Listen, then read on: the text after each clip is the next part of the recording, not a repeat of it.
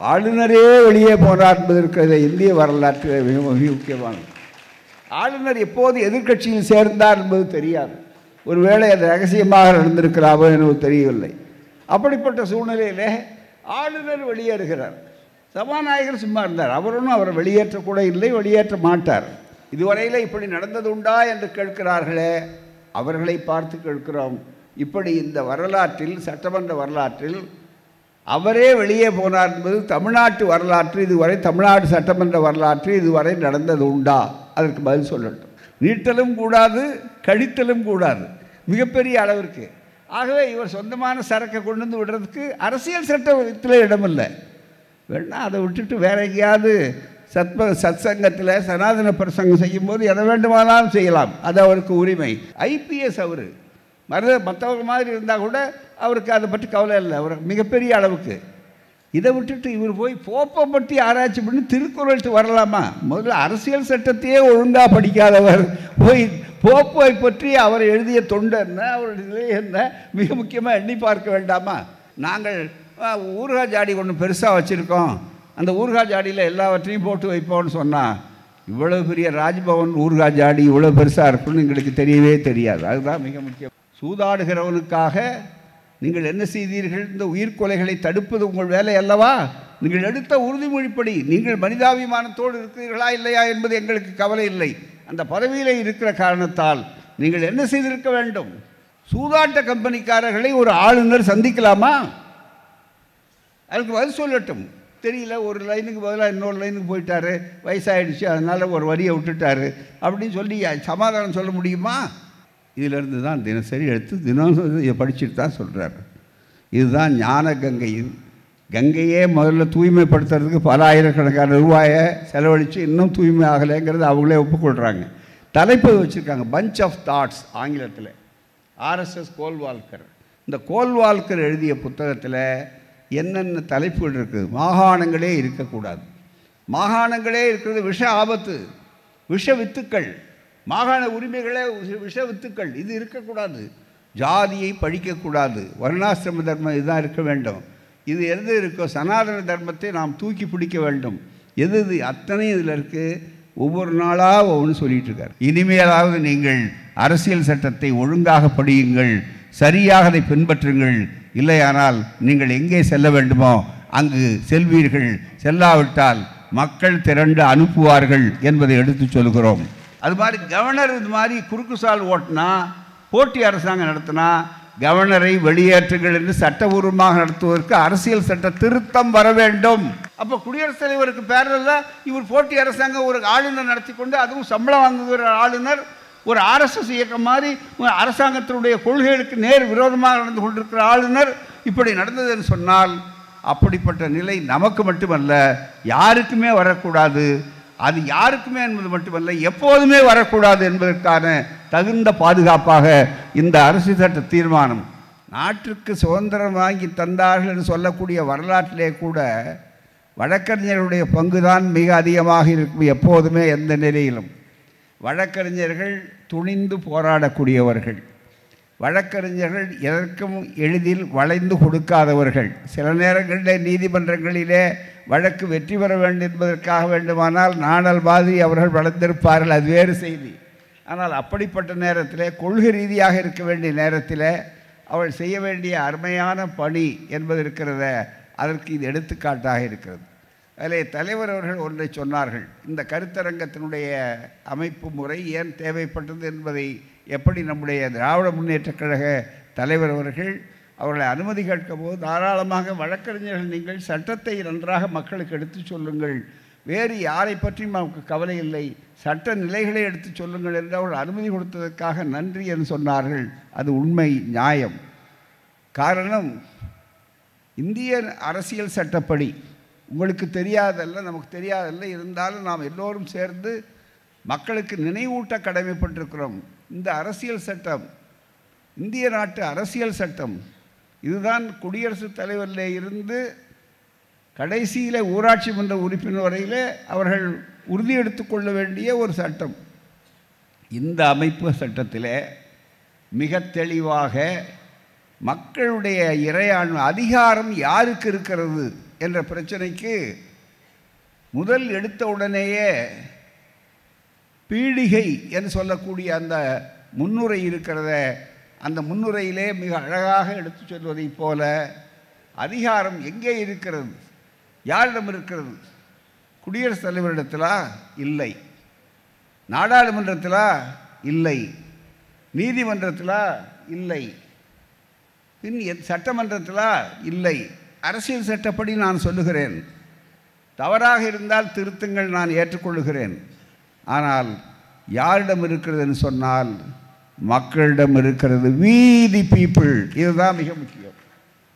அந்த மக்களுக்காக சட்டம், மக்களுக்காக ஆட்சி, மக்கள் நலனுக்காக மற்றவர்கள் அரசியலில் இருக்கக்கூடியவர்கள் பணிபுரிய வேண்டும். இதுதான். இந்த கடமையைத்தான் தேர்ந்தெடுக்கப்பட்ட ஒரு ஆட்சியினுடைய தலைவராக, அதுவும் இந்த 1.5 ஆண்டுகள் காலகட்டத்திலே இந்தியாவிலேயே இப்படி ஒரு ஆட்சி இல்லை என்ற பெருமிதத்தோடு நம்பர் 1 முதலமைச்சர் என்று மற்ற ஏழுகளாலும் பாராட்டப்படக்கூடிய ஒரு முதலமைச்சர், ஒப்பற்ற திராவிட மாடலுடைய முதலமைச்சராக இருக்கக்கூடிய ஒரு முதலமைச்சர் தன்னுடைய கடமையை செய்தார். வேறு யாரும் செய்ய முடியாத ஒரு பணியை அவர்கள் துணிந்து செய்தார்கள். அவர்கள் சமூக நீதியை நிலைநாட்டினார்கள், சட்ட நீதியையும் நிலைநாட்டினார்கள். சமூக நீதியை மட்டுமல்ல, சட்ட நீதி நிலைநாட்டினார்கள். எப்போது? 9ஆம் தேதி அன்று. மிக விசித்திரமான ஒரு சூழல் ஏற்பட்டது அன்றைக்கு. இதுவரையில் இருந்தவர்கள் உரை நிகழ்த்தினார்கள் என்று சொல்வதை விட உரையை படித்தார்கள் என்பது சொல்வதுதான் மக்களுக்கு விளங்கக்கூடிய மொழியிலே சொல்ல வேண்டும். அவர்களுக்கு நிகழ்த்துவது வேறு, படிப்பது வேறு. அவர்கள் சொந்தமாக எழுதினால் அது நிகழ்த்துகிறார்கள். அவர்கள் அவர் கையிலே கொடுத்து படியுங்கள் என்று சொன்னால் அவர்கள் படிக்கிறார்கள். படிக்க வேண்டியவர்கள் படிக்க வேண்டுமே தவிர படிய மறுத்தேன் என்று சொல்லக்கூடிய காட்டுவதற்கு எங்கோ இருமுறை திருப்பி செய்வதற்கு செய்தார்கள். இதுவரையிலே கேள்விப்படாதது மட்டுமல்ல, அவர் நடந்து கொண்டது அதைவிட சட்டமன்ற வரலாற்றிலேயே இல்லாத ஒன்று. இதுவரையில் நமக்கு தெரிந்து நாங்கள் இங்கே சட்டமன்றத்துக்கு உள்ளே போனவர்கள் இருக்கிறார்கள். நாங்கள் எப்போதும் உள்ளே போகாதவர்கள், உள்ளே போனவர்களை பாதுகாப்பது தான் எங்களுடைய வேலை. அப்படிப்பட்ட வெளியே இருக்கக்கூடியவர்களுடைய எங்கள் வேலையில் என்ன ஒரு விசித்திரம் என்று சொன்னால், எதிர்க்கட்சிகள் தான் இதுவரையில் ஆளுநருடைய உரையிலை பார்த்து வெளியே போயிருக்கிறார்கள். ஆளுநரே வெளியே போனார் என்பது இருக்கிறது இந்திய வரலாற்றில் மிக முக்கியமானது. ஆளுநர் எப்போது எதிர்க்கட்சியில் சேர்ந்தார் என்பது தெரியாது. ஒருவேளை அது ரகசியமாக நடந்திருக்கிறாரோ எனக்கு தெரியவில்லை. அப்படிப்பட்ட சூழ்நிலையில் ஆளுநர் வெளியேறுகிறார். வெளியேற்று என்று சொல்லவர்களை பார்த்துருக்கிறோம். சபாநாயகர் தான் வெளியேற்றுவார். அதில் சபாநாயகர் சும்மா இருந்தார். அவரும் அவரை வெளியேற்றக்கூட இல்லை, வெளியேற்ற மாட்டார். அப்படிப்பட்ட சூழ்நிலையில் அவரே வெளியேறினார்னு சொன்னால் இது அசாதாரணமான சூழ்நிலையா இல்லையா? நீங்கள் நினைத்து பார்க்க வேண்டும். ஜனநாயகமா? இதுவரையில் இப்படி நடந்தது உண்டா என்று கேட்கிறார்களே, அவர்களை பார்த்து கேட்கிறோம். இப்படி இந்த வரலாற்றில், சட்டமன்ற வரலாற்றில் அவரே வெளியே போனார் என்பது தமிழ்நாட்டு வரலாற்று, இதுவரை தமிழ்நாடு சட்டமன்ற வரலாற்று இதுவரை நடந்தது உண்டா? அதற்கு பதில் சொல்லட்டும். ஏன் அப்படி நடந்தது? அது நடத்த வேண்டிய அவசியம் என்ன? கொஞ்சம் சட்டப்படி நாம் நடந்து கொண்டோமா என்று சிந்திக்க வேண்டாமா? அவசரமாக அவர்கள் கேட்டுவிட்டு அவர்கள் சென்றார்கள். இந்த நிலைக்கு சொல்லுகிற போது யாரோ ஒருவர் இங்கே கூட்டம் போட்டு அதுதான் தலைவர் சொன்னார். அதிலிருந்து தான் என்னுடைய சிந்தனைக்கு நான் கொண்டு வந்த விஷயத்தை விட இது முதல்ல சொல்லணும். அழகாக சொன்னார் நம்முடைய இந்த கருத்தரங்கத்தினுடைய தலைவர், மூத்த வழக்கறிஞர் என்ஆர் இளங்கோ எம்பி அவர்கள் சொன்னார்கள். யார் அவருக்கு யோசனை சொன்னார்கள், யார் அவருக்கு அறிவுரை சொன்னார்கள், இப்படி ஒன்றை சொல்ல வேண்டும் என்று சொன்னார்கள். நிச்சயமாக உங்களை போன்றவர்கள் அல்ல. அது முதலில் தெரிந்து கொள்ளுங்கள்.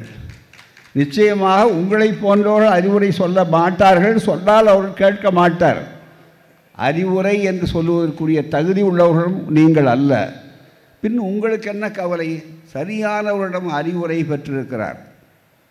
யாரிடம் அறிவுரை பெற வேண்டும் என்று பாட்ட நேரத்தில் அவர் திருவள்ளுவரிடம் புத்தகத்தை புரட்டினார். அந்த திருவள்ளுவருடைய திருக்குறளை புரட்டிய உடனே பெரியாரை துணைகோடல் என்று அதில் இருந்தது. எனவே அந்த பெரியாரிடம் அறிவுரை கோட்டினார். பெரியாரை பிழையாமை என்று இருந்தது.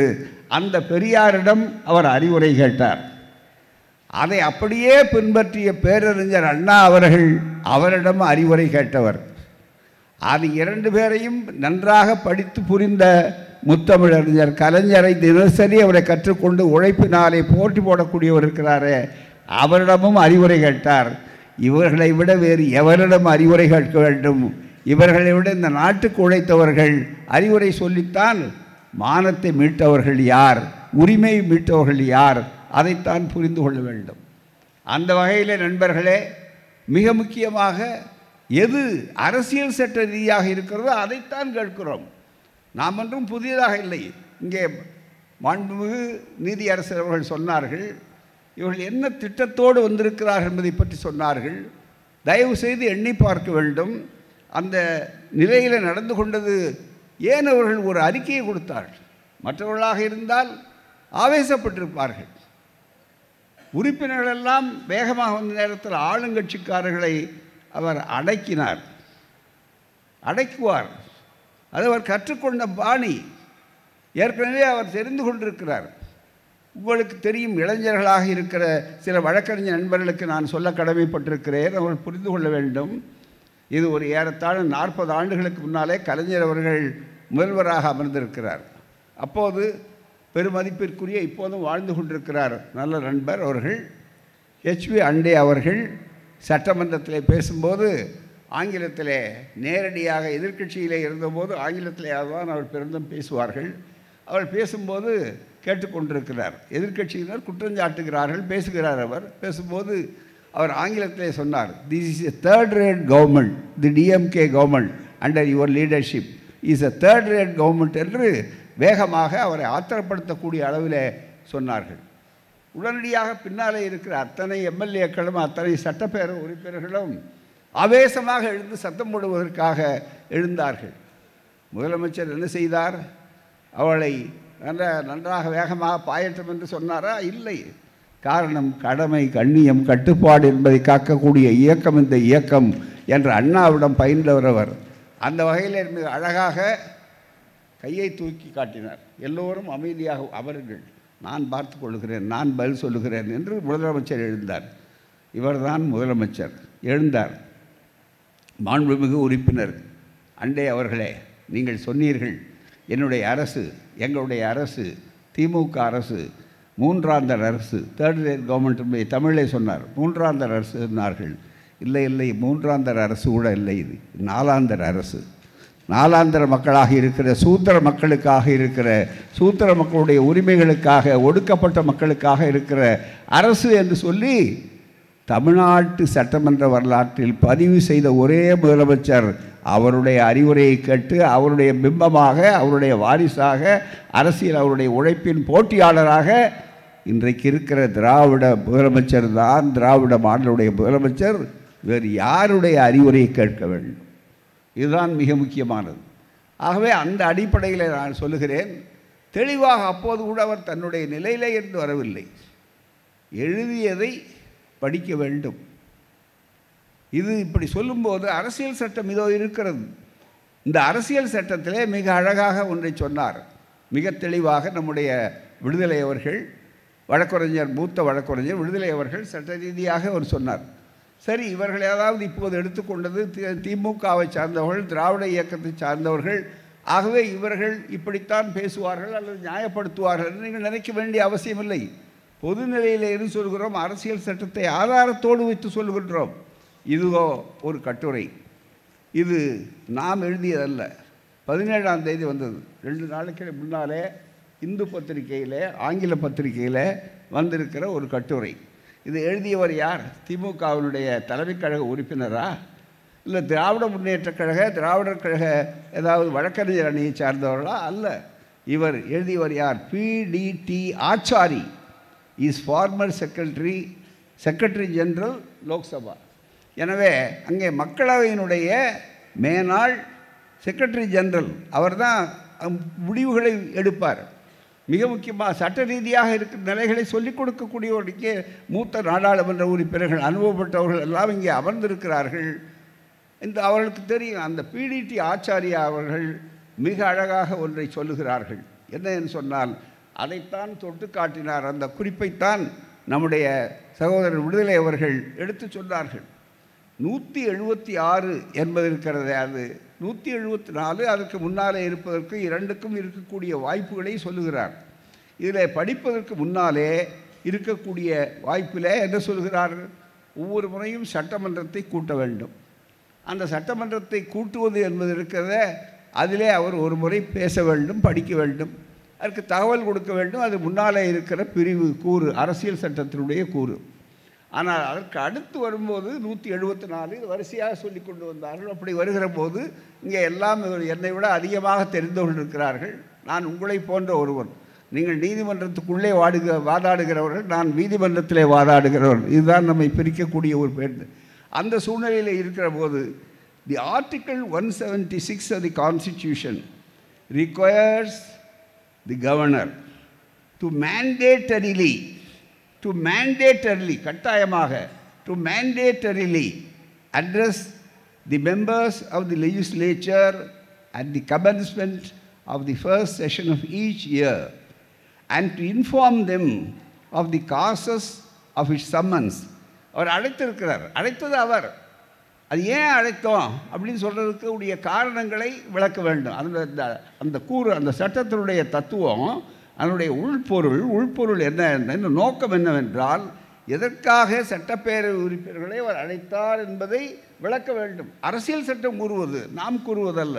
அரசியல் சட்டத்தினுடைய 176வது விஷயத்தில் தெளிவாக சொல்கிறார். டு மேண்டேட்டர்லி, கட்டாயமாக அவர் எதை படிக்க வேண்டும்? To address the members of the legislature at the commencement of the first session of each year. And அடுத்த வரி தான் ரொம்ப மிக முக்கியமான நண்பர்களே. And to inform them the causes of it's summons.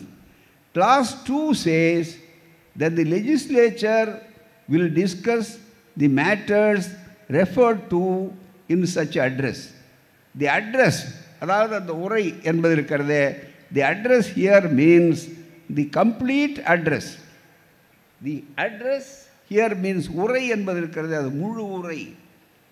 அது அங்கங்கே பார்த்தா நடுவில் இழுக்கலாம், நீட்டலாம், உள்ள மாட்டலாம் என்பதற்கு இடமே கிடையாது. நீட்டலும் கூடாது, மழித்தலும் கூடாது, அதில் கழித்தலும் கூடாது, நீட்டலும் கூடாது, கழித்தலும் கூடாது, மிகப்பெரிய அளவிற்கு. ஆகவே இவர் சொந்தமான சரக்கை கொண்டு வந்து விடுறதுக்கு அரசியல் சட்டத்தில் இடமில்லை.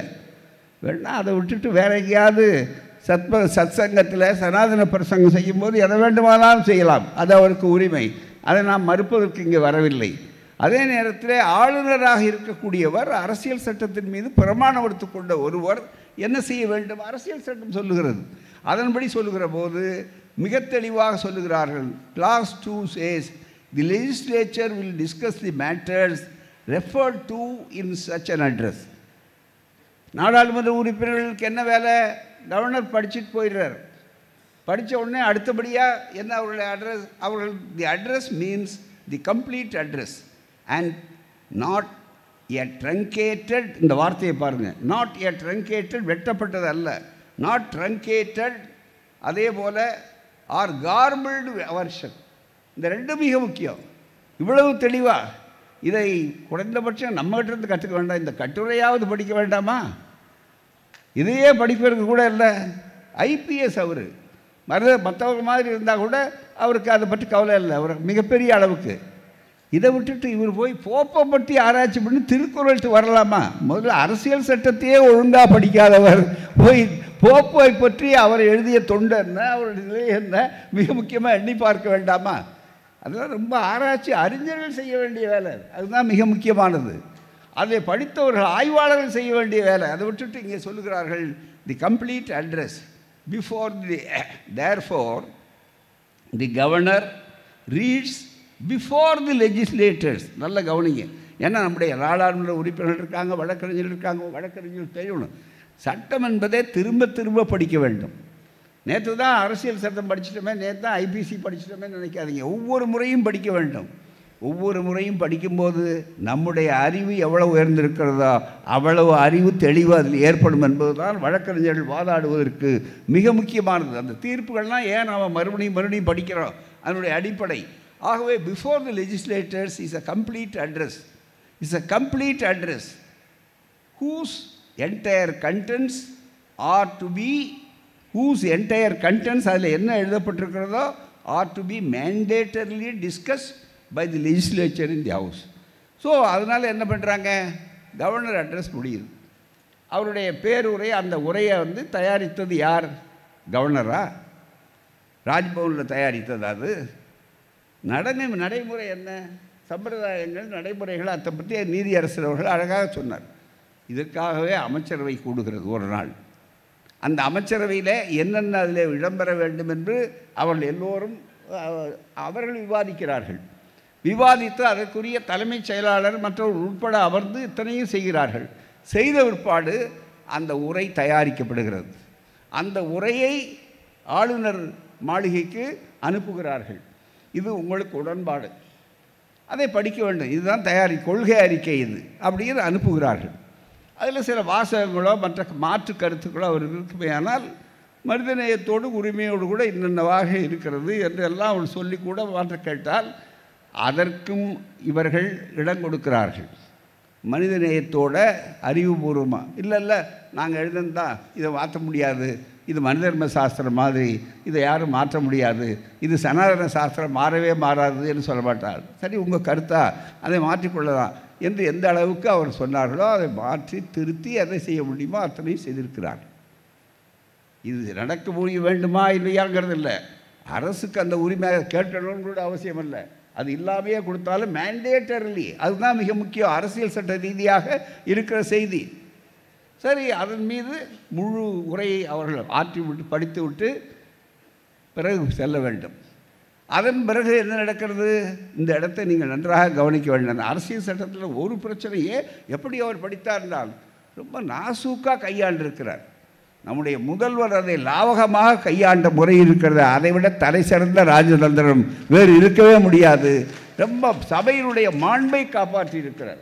அதுக்காக ஒரு பெரிய கூச்சல் குழப்பம் அது இதில் நடத்த முடியாத சூழ்நிலைகள்லாம் ஏற்படாத தடுத்து, மிக முக்கியமான ஆவேசத்தை எல்லாம் குறைத்து, கொதிநிலைகளை எல்லாம் மாற்றி நடுநிலையில் நின்றிருக்கிறார். அவர் தான் நின்றிருக்கிறார், ரொம்ப பொறுமைசாலி. அவர் எப்பவுமே ஆரம்பத்திலிருந்து பொறுத்தவர் பூமி ஆழ்வார் என்று சொல்லுவது மாதிரி நடந்து கொண்டிருக்கக்கூடிய வாய்ப்பை பெற்றிருக்கிறார். இன்னொரு கேள்வியை நீங்கள் கேட்க வேண்டும். சில சிக்கல்கள் உங்களுக்கு விளங்குவதற்காக பொதுமக்களுக்கு நாம் ஏதாவது சட்டத்தை பற்றியே பேசியிருந்தால் பொதுமக்கள் சாதாரண மக்களுக்கு விளங்க வேண்டும். அதுதான், அதற்காகத்தான் அரசு, அதற்காகத்தான் இல்லை. சரி, அது இவருக்கு உரிமை இல்லை என்பதை உணர்த்துவதற்காக சொல்லுகிறேன். இதில் மாற்றம் செய்யவோ அல்லது மாற்றத்தை பற்றி இவர் செய்த பிற்பாடு அதை நாசுக்காக சுட்டி காட்டக்கூடிய நிலைமைகளை சமாளிக்கவோ செய்த பிற்பாடு இவர் ஆத்திரப்பட்டு வெளியேற வேண்டிய அவசியம் என்ன? கவர்னருடைய உரை என்று தானே அதுக்கு பேர். ஆளுநருடைய உரை, கவர்னருடைய உரை, கவர்னர்ஸ் அட்ரஸ் என்று அதுக்கு பெயர். அதன் மீது தான் விவாதங்கள் நடக்குது. 2 நாள் 3 நாள் நடத்துகிறாங்க, இப்போ கூட நடந்து கொண்டிருக்கிறது. அதற்கு பதில் யார் சொல்கிறாங்க? தயவுசெய்து இதற்கு பதில் சொல்லுங்கள். அதற்கு பதில் உரை என்பது இருக்கிறத, கவர்னருடைய உரைக்கு பதில் யார் சொல்லணும்? மிக முக்கியமாக யார் சொல்லுகிறார்கள்? முதலமைச்சர் தான் சொல்கிறார். அங்கே குடியரசுத் தலைவருக்கு பதிலாக பிரதமரோ அல்லது அமைச்சரோ, அந்த அவையினுடைய அமைச்சரோ சொல்லுகிறார் போராமே. அப்போ அதனுடைய தாற்பயம் என்ன, அதனுடைய அடிப்படை என்ன? அது அவருடைய தனிப்பட்ட உரை அல்ல, இது அரசாங்கத்தினுடைய தயாரித்த அரசாங்கத்தினுடைய அமைச்சர்களுடைய உரை என்பது தானே அதுக்கு அடையாளம். இல்லை கவர்னரை கூப்பிடுங்க, பதில் சொல்லுங்கள், நான் கூப்பிட்டு அவர்கள் சொல்வார்கள். ஆகவே அது எதை காட்டுகிறது? இது அவருடைய கொள்கை ரீதியாக இருக்க வேண்டிய கடமையை செய்துவிட்டு அவர் போய்விடுவார் என்பது தான். அதை அவர் நடத்தி இருக்கிறார்களா? இல்லை. அதுதான் வேதனைக்குரியது. இது திட்டமிட்டு நடந்தது. சுருக்கமாக உங்களுக்கு சொல்ல வேண்டும். அதற்கு அடுத்தபடியாக இங்கே அழகாக சொன்னார், 20 மசோதாக்களுக்கு மேல் தேர்ந்தெடுக்கப்பட்ட மக்கள், இவர் தேர்ந்தெடுக்கப்பட்டவர் அல்ல. இந்த பதவியே, கவர்னர் பதவியே நியமன பதவி. அதுவும் எப்படிப்பட்டவர்களுக்கு என்ன நியமனம் என்பது உங்களுக்கு தெளிவாக தெரியும். இப்போ அதுக்குள்ளே நாம் போக வேண்டிய அவசியமே கிடையாது.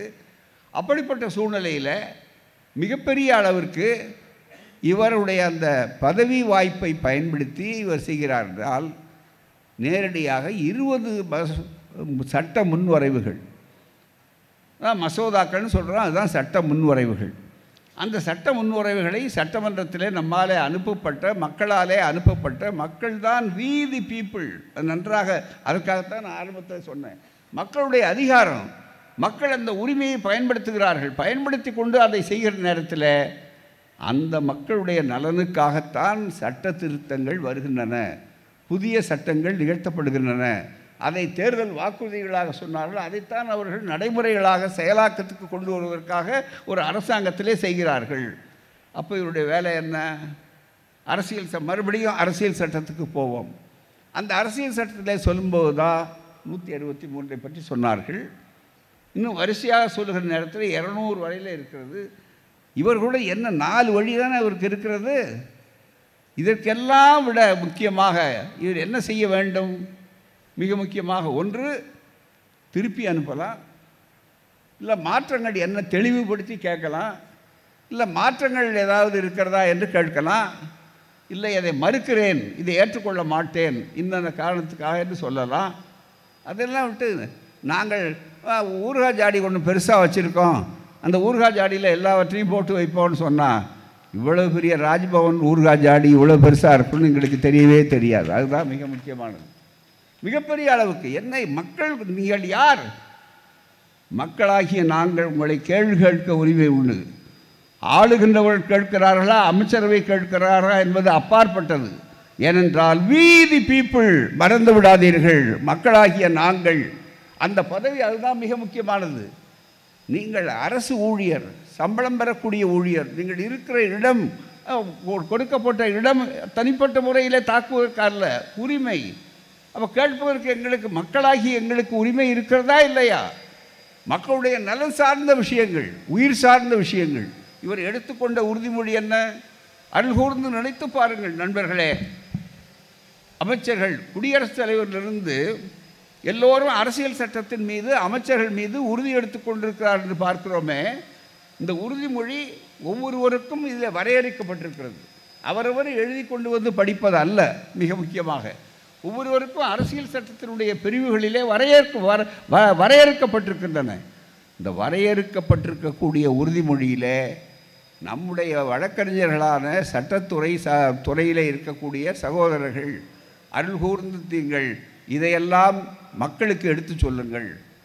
அமைச்சர்கள் பதவியேற்கும் போது எடுக்கின்ற உறுதிமொழி, நாடாளுமன்ற உறுப்பினர்கள் பதவியேற்கும் போது எடுக்கின்ற உறுதிமொழி, அதே போல் மற்ற மக்கள் எடுக்கின்ற உறுதிமொழியை விட ஆளுநர் பதவியேற்கும் போது எடுக்கக்கூடிய உறுதிமொழி வித்தியாசமானது. அதெல்லாம் தனி ஷெடியூலில் அட்டவணையில் போட்டிருப்பார்கள். ஆனால் இது 159 என்ற பிரிவு இருக்கிறத. இந்த 159 என்ற அந்த பிரிவிலேயே இருக்கிற பகுதியை அரசியல் சட்டப்படி ஆளுநருடைய அதிகாரம் என்ன, அதை சொல்வதற்கு அடிப்படை மிக முக்கியமானது. அதன்படி 159 இந்த oath R affirmation by the governor.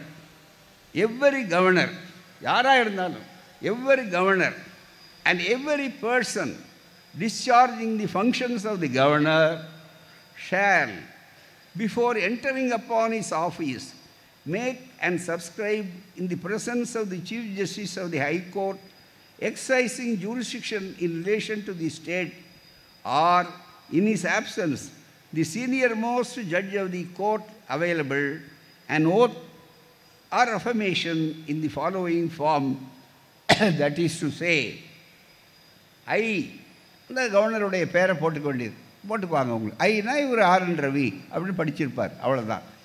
I solemnly affirm that I will faithfully execute the office of the governor or discharge the functions of the governor in the name of the state of Tamil Nadu, and will be the best of my ability preserve, protect, to the best of my ability preserve, protect and defend the Constitution and the law. Constitution and the law.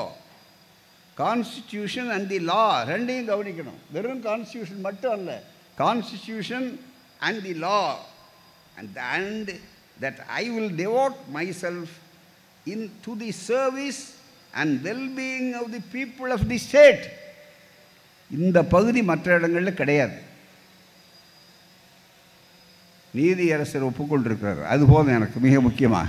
அங்கே போகிறதில்லை. ஏன்னா நாங்கள் பொதுவாக சட்டம் படிக்கிறவங்க. நீங்கள் அதுக்காகவே அன்றைக்கு இருந்து வியாக்கியானம் செய்ய வேண்டியதான் உங்களுடைய பொறுப்பு. இந்த பகுதி 2 நீதியரசர் இருக்காங்க, ஐயா இருக்கிறாரு, மற்றவர்கள் அவர் சட்டத்துறையிலே இருந்தவர் அங்கே மத்திய அரசாங்கத்தில். ஆகவே இதை விட நல்ல ஒரு அறிவார்ந்த அவை எனக்கு கிடைக்காது. ஆகவே இவர்களுடைய ஆமோது இருக்கிறது. இது வரலாற்றில் சட்டத்துறையும் இருக்குது, நாடாளுமன்றத்துறையும் இருக்குது. அதுதான் ரொம்ப மிக முக்கியம். எல்லா துறையும் இருக்கிறது. இந்த நிர்வாகத்துறைக்கு இப்போது சொல்ல வேண்டும், இவர் எந்த துறையில் இருக்கிறான்னு தெரியாது. இதில் மிக முக்கியமாக கவனிக்க வேண்டியது, I will டிவோட் to the service and wellbeing of the people of the state. ஆனால் மக்கள் நலனுக்காக என்று சொல்லும்போது இத்தனை மசோதாக்களை ஊர்காய் ஜாடியை போடுறது மக்கள் நலனா? அதை விட கொடுமை, ரத்தம் கொதிக்கக்கூடிய ஒரு கொடுமை நண்பர்களே. ஏன் நாங்கள் ஆத்திரப்படுகிறோம் என்றால், வெறும் பதவிக்காக அல்ல. 1000 முறை பதவிகளை பார்த்த இயக்கம் தொடங்கப்பட்டது பதவிக்காக அல்ல, பதவிக்கு வருவோம்னு நினைக்கக்கூடியதல்ல, மக்களுக்கு தொண்டு செய்ய வேண்டும் என்பதற்காகத்தான் நீதி கேட்டு தொடங்கப்பட்ட இயக்கம் திராவிடர் இயக்கம். அதன் காரணமாகத்தான் நாங்கள் சொல்லுகிறோம். என்னையா ஆன்லைன் சூதாட்டத்தில் சொன்னார், முதல்ல அவசரப்பட்டு இருந்த அரசாங்கம் வேக வேகமாக ஒரு சட்டத்தை கொண்டு வந்தாங்க, செல்லாதுன்னு உச்சநீதிமன்றத்தில் சொன்னாங்க. ஏன்னா சட்டத்தில் சந்து பொந்துகிட்டு இருந்தன, இடைவெளிகள் இருந்தன. அதே தவறு நம்முடைய சட்டத்துக்கு வந்துவிடக்கூடாது என்ற எச்சரிக்கையோடு நம்முடைய முதல்வர், அதுதான் அவருடைய அறிவுத்திறனை காட்டுகிறது, ஆளுமை திறனை காட்டுகிறது. நீதியரசர் போன்றவர்களை அழைத்து ஒரு குழு போட்டு இவர்களை சட்ட ரீதியாக அவர்களுடைய அறிவுரைப்படி அந்த சட்டத்தை வரையறுத்து, சட்டத்துறை இருக்கிறது, சட்டத்துறையுடைய செயலாளர் இருக்கிறார், அதெல்லாம் இருக்குது, அவர்களே பண்ணலாம். ஆனாலும் கூட அதை தாண்டி நாளைக்கு இந்த பிரச்சனைகள் வந்துவிடக்கூடாது, அந்த பழைய அரசாங்கத்துக்கு ஏற்பட்ட அந்த சட்டத்துக்கு ஏற்பட்ட நிலை நம்முடைய சட்டத்துக்கு ஏற்படக்கூடாது, உயிர்கள் காப்பாற்றப்பட வேண்டும். எனவே தான் எந்த இடத்திலும் ஓட்டை உடசல் இல்லாமல் தயாரிக்க வேண்டும் என்பதற்காகத்தான் தயாரித்து 1 மாதம் நினைக்கிறேன் அவகாசம் கொடுத்திருக்கிறார்கள். 2 மாதம் அந்த அளவிற்கு கால அவகாசம் கொடுத்து அவர்கள் எல்லோரையும் ஆராய்ந்து, அகில இந்திய தன்மையை ஆராய்ந்து, இன்னும் கேட்டால் மகாபாரதத்தில் ஆரம்பிச்சிருப்பார் சந்திர அவர்கள், சாதாரணம் இல்லை. ஏன்னா சூதாட்டம் அதுதான் ரொம்ப மிக முக்கியமானது கொடுக்கக்கூடிய அளவுக்கு. அதுலேருந்து அவ்வளவு தூரம் தோண்டி தொடைந்து எல்லாவற்றிலுமே ஆரம்பித்துக்கூடிய அந்த கதையே மகாபாரதம் சூதாட்ட கதை தான். அதுக்காக தான் சொல்கிறேன் நான். இதை நான் உடனே இவர் பெரியார்கிட்ட போயிட்டார் பாருங்கன்னு நினச்சிட்டு இருக்காருங்க. எப்பவும் பெரியார் எல்லா இடத்துலையும் இருப்பார், அதுதான் மிக முக்கியம். ஆகவே அப்படிப்பட்ட சூழ்நிலையில் இன்றைக்கு அதெல்லாம் செய்த விற்பாடு எவ்வளோ நாள் கிடக்கிறதுங்க? அவசர சட்டத்துக்கு அனுமதி கொடுத்து விட்டு அதில் எவ்வளோ பெரிய முரண்பாடு. பிறகு என்ன இந்த சட்டம், அதுக்குள்ளே என்ன சட்டப்படி என்ன அவசர சட்டத்துக்கு காலாவதி ஆகும், அது தெரியும். அது தெரிஞ்சதான் தாமதிக்காமலே அவசரமாக அதை தயாரித்தார்கள். அவசர சட்டத்தை அவசரமாக தயாரித்தார்கள். அந்த அதே அடிப்படையில் எதற்கு நீங்கள் ஒப்புதல் கொடுத்தீர்களோ அதுதான் சட்டமாகிறது. அது ஒரு டெக்னிக்கல் ரீசன், அவ்வளோதான் தவிர அந்த மிகப்பெரிய அதற்கு என்ன இன்று வரையிலே அதற்கு ஒப்புதல் இல்லை என்று சொன்னால், இதுதான் மக்களுடைய பொதுநலனை பப்ளிக் வெல்ஃபேர்னு சொல்லுவதை நீங்கள் உறுதிமொழித்தீர்களே, அந்த உறுதிமொழியை மீறி இருக்கிறீர்களா, அதன்படி நடந்திருக்கிறீர்களா என்ற கேள்விக்கு நீங்கள் பதில் சொல்ல வேண்டாமா? வி தி பீப்புள் நாங்கள் கேட்கிறோம், நாங்கள் மக்களாகிய நாங்கள் கேட்கிறோம். இதில் கட்சி இல்லை, ஜாதி இல்லை, மதம் இல்லை, ஓட்டு இல்லை, அரசியல் இல்லை, உயிர் பிரச்சனை, எங்கள் குடிமகனுடைய உரி பிரச்சனை. ஏமாந்த காலத்தில் ஏற்றுக்கொண்டவன் பாவம் ஆசைக்கு ஆளப்பட்ட பலகீனத்துக்கு ஆளாகும்போது அவன் போய் வாதாடுகிறான், நாங்கள் போய் சூதாடுகிறான். சூதாடுகிறவனுக்காக நீங்கள் என்ன செய்தீர்கள்? இந்த உயிர்கொலைகளை தடுப்பது உங்கள் வேலை அல்லவா?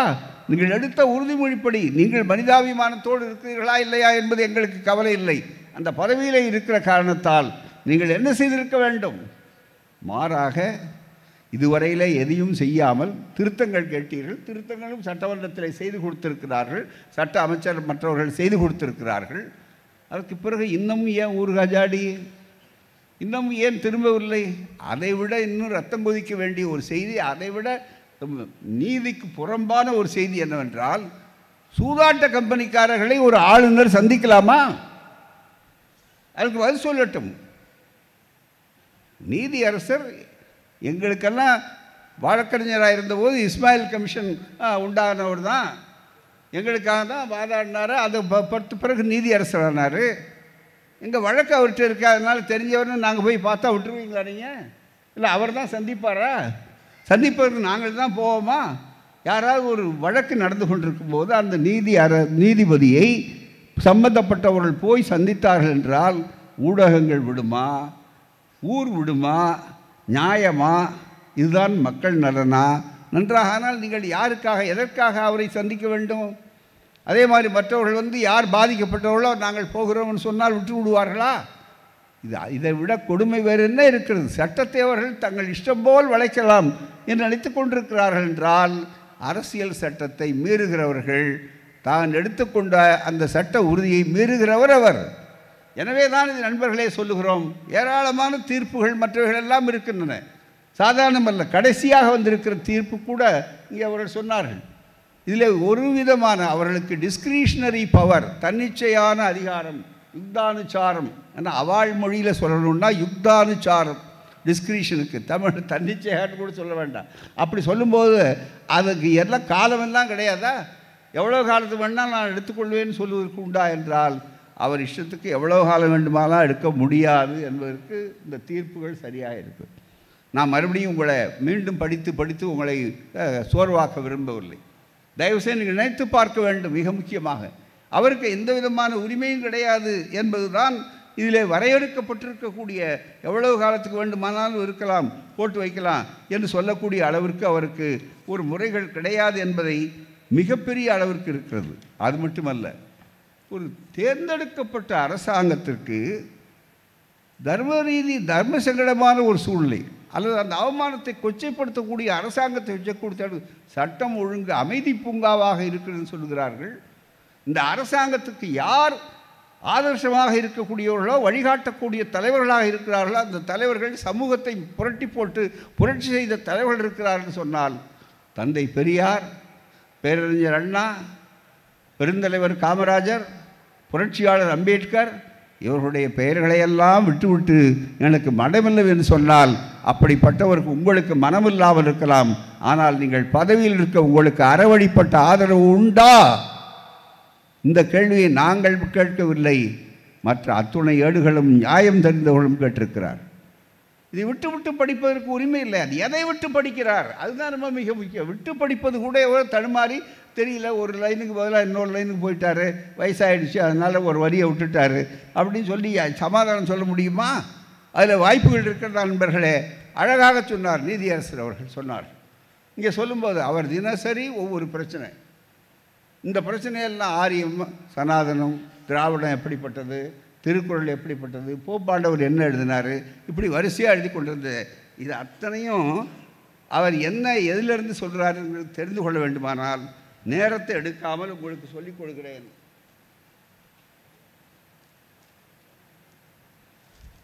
அவருக்கு தினமும் அரசியல் சட்டம் முக்கியமல்ல. அவர் எதிலிருந்து இத்தனையும் சொல்லியிருக்கிற அத்தனை தினசரி என்னென்ன பிரச்சனைகளை சொன்னாரோ, நம்முடைய மாண்புமிகு நீதியரசர் சொன்னாரோ, இன்றைக்கு எதை பேசுகிறார்? ஆரியம், திராவிடம். அதே மாதிரி திராவிட மாடல் அவருக்கு ஒப்புதல் இல்லை. அதே மாதிரி மற்ற பெரியார் அதில் இல்லை. திருக்குறள் என்று சொன்னால் அவர் ஆன்மீகம்தான் இங்கேருந்து வந்தது. இந்த வரிசையாக சொன்னார்கள். அதெல்லாம் தூக்க வேண்டியில்லை, உங்களுக்கே தெரியும், சொல்ல வேண்டிய. இது அத்தனையும் இதிலிருந்து தான் தினசரி எடுத்து தினம் இதை படிச்சுட்டு தான் சொல்கிறார். இதுதான் ஞான கங்கையின் கங்கையே முதல்ல தூய்மைப்படுத்துறதுக்கு பல ஆயிரக்கணக்கான ரூபாயை செலவழித்து இன்னும் தூய்மை ஆகலைங்கிறது அவங்களே ஒப்புக்கொள்கிறாங்க. தலைப்பு வச்சுருக்காங்க, பஞ்ச் ஆஃப் தாட்ஸ் ஆங்கிலத்தில். ஆர்எஸ்எஸ் கோல்வால்கர், இந்த கோல்வால்கர் எழுதிய புத்தகத்தில் என்னென்ன தலைப்புகள் இருக்குது? மாகாணங்களே இருக்கக்கூடாது, மாகாணங்களே இருக்கிறது விஷ ஆபத்து, விஷ வித்துக்கள், மாகாண உரிமைகளே விஷ வித்துக்கள், இது இருக்கக்கூடாது. ஜாதியை பழிக்கக்கூடாது, வர்ணாசிரம தர்மம் இதுதான் இருக்க வேண்டும். இது எது இருக்கோ சனாதன தர்மத்தை நாம் தூக்கி பிடிக்க வேண்டும். எது அத்தனையும் இதில் இருக்குது. ஒவ்வொரு நாளாக ஒவ்வொன்று சொல்லிகிட்ருக்கார், அவ்வளோதானே தவிர. எனவே நாங்கள் இங்கே உங்கள் சம்பளத்தை வாங்கி கொண்டு நீங்கள் கொடுத்த இடத்தையே நாங்கள் வசிக்கக்கூடிய இடமாக மாற்றிக்கொண்டு நாங்கள் வந்தேரிகளாக போய் அந்த இடத்தை பிடித்து கொண்டு தினசரி உங்கள் சம்பளத்தை வாங்கி கொண்டே நாங்கள் எங்கள் வேலையை செய்வோம்னு சொன்னால் ஆளுநரே, இது பெரியார் மண், இதற்கு இடம் கிடையாது, அது செய்வதற்கு ஒருபோதும் இடம் கிடையாது என்று நாங்கள் சொல்லவில்லை, அரசியல் சட்டம் சொல்லுகிறது. நீங்கள் பிரமாணம் எடுத்த அரசியல் சட்டம் சொல்லுகிறது, மக்கள் சொல்லுகிறார்கள். எனவே தான் நீங்கள் இங்கே குறுக்கு சால் ஓட்டி ஒரு போட்டி அரசாங்கத்தை நடத்தி கொண்டு பேரலல் கவர்மெண்ட் என்பதை நான் ஒவ்வொருவருமே நான் இதை சொல்வேன் அதை சொல்வேன் நடத்தி கொண்டு ஒரு ஆர்எஸ்எஸ் உறுப்பினராக ஆர்எஸ்எஸ் அமைப்பினுடைய இன்னொரு கிளை பகுதியாக நீங்கள் நடத்தலாம்னு சொன்னால் இது பெரியார் மண், இது தமிழ் மண், இது சுயமரியாதை மண், இது ஸ்டாலின் ஆளுகிற மண், திராவிட மாடல் ஆளுகின்ற மண். இந்த மண்ணிலே நியாயவாதிகளும் சரி, இந்த மண்ணிலே அரசியல்வாதிகளும் சரி, எல்லோரும் தத்துவ ரீதியாக இருப்பார்கள். இதுதான் என்பதை புரிந்து கொண்டு இனிமேலாவது நீங்கள் அரசியல் சட்டத்தை ஒழுங்காக படியுங்கள், சரியாக அதை பின்பற்றுங்கள். இல்லையானால் நீங்கள் எங்கே செல்ல வேண்டுமோ அங்கு செல்வீர்கள், செல்லாவிட்டால் மக்கள் திரண்டு அனுப்புவார்கள் என்பதை எடுத்து சொல்கிறோம். கடைசியாக ஒன்றை சொல்லியிருக்கிறேன். அருமையாக இங்கே சொல்லும்போது ஒரு கருத்தை சொன்னார்கள். இன்னும் நிறைய இருக்கு, ஆனால் உங்களை ரொம்ப நேரம் நிற்க விரும்பவில்லை, எனக்கு பணி இருக்கிறது, அடுத்த பணி. அந்த வகையில் ஒன்று சொல்ல வேண்டும் நண்பர்களே. இந்த அரசியல் இந்த அரங்கத்தில் நம்ம வழக்கறிஞர்கள் ஒரு முடிவெடுத்து சில கருத்துக்களுக்கு நாம் நாட்டுக்கு வழிகாட்டணும். அதுதான் மிக முக்கியம். துணிச்சலாக என்னன்னா, இந்த அரசியல் சட்டத்தில் ஒரு திருத்தம் வரணும்.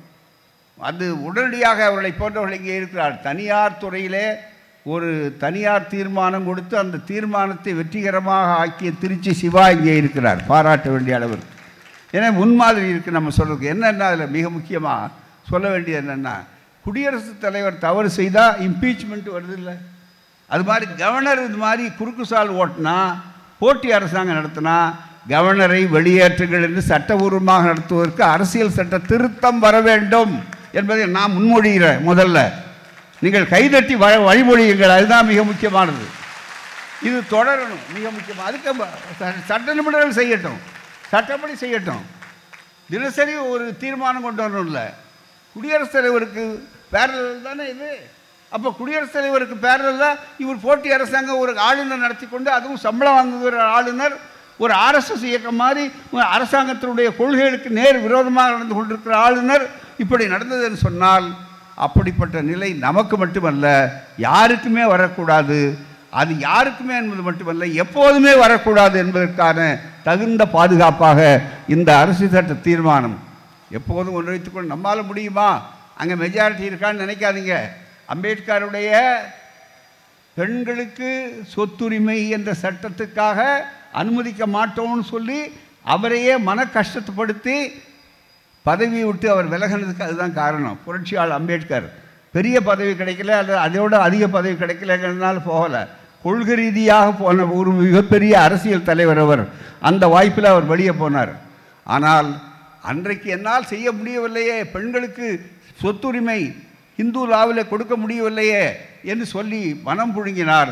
ஆனால் அதை தீர்மானம் நீண்ட காலத்துக்கு 1929 தீர்மானம் போட்டவர் தந்தை பெரியார். சுயமரியாதை முதல் மாகாண மாநாட்டில், செங்கற்பட்டு மாநாட்டில். அப்போது கலைஞர் 4 வயது குழந்தை. 1929 அவர் 24, 5 வயசு குழந்தை, 4 வயசு. அப்படிப்பட்டவர் முதல்வராகிறார். அவருடைய காலத்தில் டாக்டர் பாபா சாஹேப் அம்பேத்கர் அவர்கள் எந்த நோக்கத்துக்காக எந்த மனக்குறையோடு வெளியேறினார்களோ அந்த மனக்குறையை போக்கக்கூடிய அளவிற்கு யூபிஏ என்ற கூட்டணி அரசிலே சேர்ந்து மன்மோகன் சிங் தலைமையிலே திராவிட முன்னேற்ற கழகம் இடம்பெற்ற நேரத்தில் பெண்களுக்கு சொத்துரிமை என்ற சட்டத்தை நிறைவேற்றி இருக்கிறோம் என்பது வரலாறு. ஆகவே நாம் இன்றைக்கு சொல்வது நடக்குமா என்பதை பற்றி கவலைப்படாதீர்கள். திராவிடர் இயக்கத்தினுடைய இன்றைய தீர்மானம் நாளைய வருங்கால அரசின் சட்டத்திட்டங்கள் என்பதுதான் இதுவரை வரலாறு. எனவே அந்த வரலாற்று தொடரட்டும் என்று சொல்லி வாய்ப்பளித்த உங்களுக்கு நன்றி கூறி விடைபெறுகிறேன். வணக்கம், நன்றி. வாழ்க தமிழ்நாடு, வாழ்க பெரியார், வாழ்க தமிழ்நாடு, வாழ்க தமிழ்நாடு. நன்றி, வணக்கம்.